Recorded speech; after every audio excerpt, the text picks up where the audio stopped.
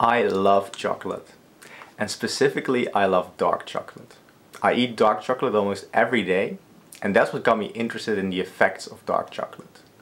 So for the last year and a half I've been tracking how much chocolate I've eaten. In this vlog I'll discuss what science says about dark chocolate, and I'll explain what doing statistics on my own chocolate eating habits has taught me about my life.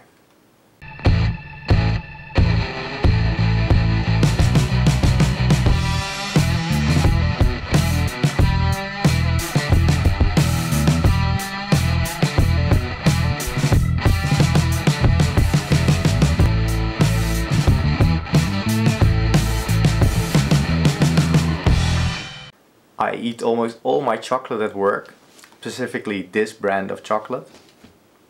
And to celebrate my love of chocolate, each time I finished one of these packets, I've stuck it in the wall of my office. And as you can see, I like chocolate. I really like chocolate. Could we interest you in some chocolate? Chocolate. Where's the chocolate? Do you want a chocolate?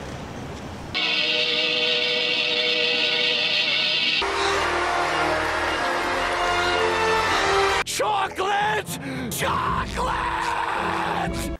So last week I came back from a 3-week holiday in Indonesia, and on my way back at the airport I had chocolate for the first time in 3 weeks. And in that moment I realized again how much I love chocolate. Now, given that I had a lot of time on my hands, I decided to read some of the scientific literature about chocolate and its effect on your body and your mind.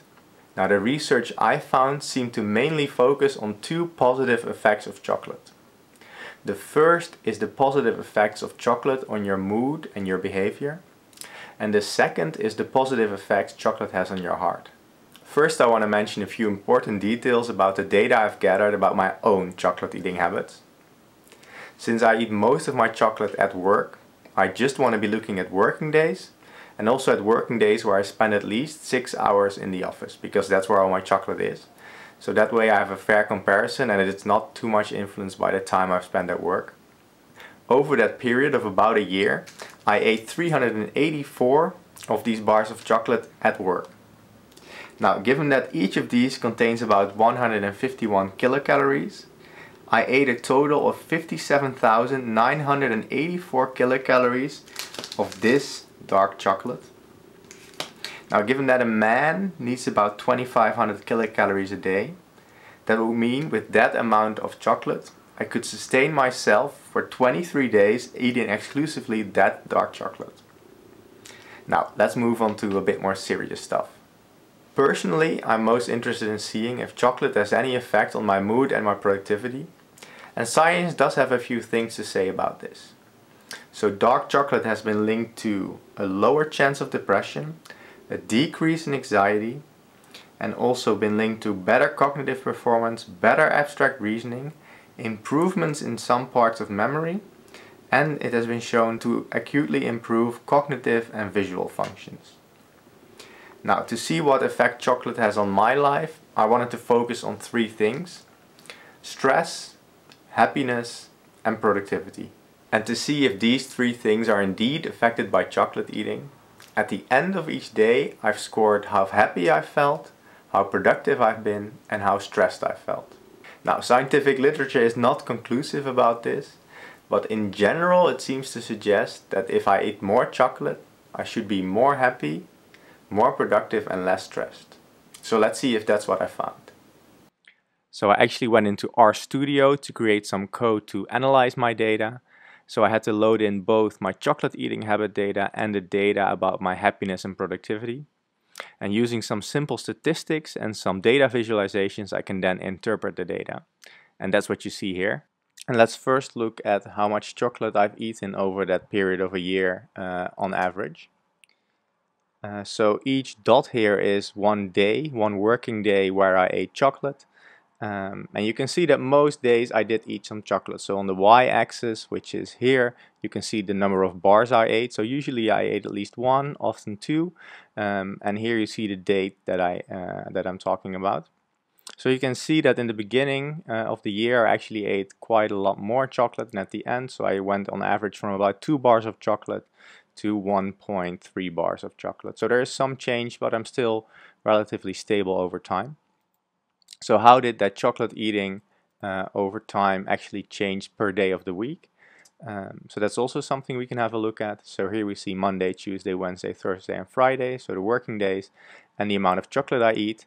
So I'm pretty stable per day of the week, though you can see I eat a bit more chocolate on Mondays, maybe to get the week started. And then finally, let's have a look at how it actually affects me. So let's first have a look at how it affects my happiness. So that's what you see here. So here you see 0, 1, 2 and 3 bars of chocolates, and then a score of happiness I give, which is actually between 0 and 100. But I'm usually on average about 50. And then you can see if it's more or less if I eat more bars of chocolate. And though the variation is not that big, you do see that as I eat more chocolate, I generally become more happy. So if I eat 2 or 3 bars of chocolate, I'm most happy. But it's also important to see if that's statistically significant. So that's why we're going to go into the programming language R. So here I created some very simple code with very basic statistics just to get a feel for if the result we're finding is statistically also significant. So if I run this line of code, we get the result down here. And what we actually see is that there would be an 0.2% chance of getting the type of finding we get by chance. So that means it's significant. Usually if this value is below 0.05, people say it's significant. And this is the association between my happiness and the amount of chocolate I eat. Now, in addition to happiness, I also wanted to look at stress. And if we look at that, we also see that as I eat more chocolate bars, I get less stressed. So 1, 2, 3 bars, 4 bars of chocolate, the stress goes down, my stress score. And also if I look at my productivity on a scale of 1 to 10, there's a slight increase in productivity as I eat more chocolate. So let's now have a look at the statistics. So when it comes to productivity, and specifically work productivity, we see there's a significant association again here with a p-value of 0.005 between productivity and how much chocolate I ate. And if you look at stress, it's a little bit less significant, a p-value of 0.02, but there's still a significant association. So that's pretty cool to see. In addition to having an effect on your mood and behavior, scientific literature also suggests that chocolate has a positive effect on your heart. Specifically, it's supposed to reduce your blood pressure, reduce your cholesterol, increase your general heart health, lower your risk of a stroke, improve your insulin sensitivity, and improve your vascular function. Now, to check if chocolate had any effect on my heart, for the last year and a half in the evening I've also been measuring my blood pressure. So here's what I found. So I also loaded my blood pressure data into my programming language, and let's look at the results. So I've been tracking my blood pressure for the whole time I've been eating chocolate. And there's 2 types of blood pressure, systolic and diastolic blood pressure. And here you see that over time. So as you can see, from January till February 2019, my blood pressure is here on the y-axis. There's been a slight increase in blood pressure over time. And this is also true for my systolic blood pressure. I don't know why this is, but as we saw before, my chocolate eating over time has decreased a bit. So you might expect there to be some association between chocolate and blood pressure. We do see that as I eat more bars of chocolate, there's some decrease in my systolic blood pressure and also some decrease in my diastolic blood pressure here.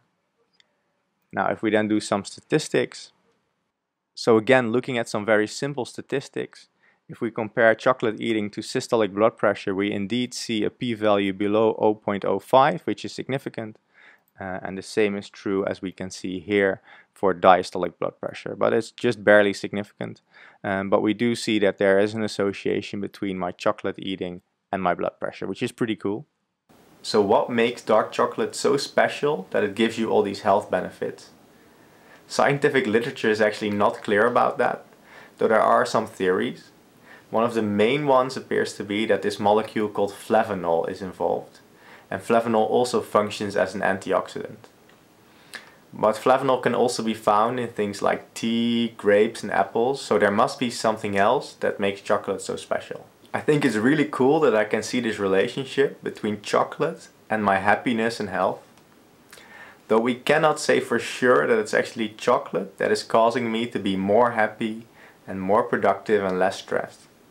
It could be the other way around, that when I'm more productive and happier and less stressed, that I start eating more chocolate. Now if I wanted to test that, I would actually have to plan my days in advance to eat certain amount of chocolate on different days. Now I might do that someday, but for now I'm just happy to have an excuse to eat more chocolate. Chocolate! Chocolate! Thanks for watching, I hope you enjoyed it. If you want to see more content like it, please consider subscribing. And I also created an Instagram account where I'll show you my life as a quantified scientist, and it's linked below.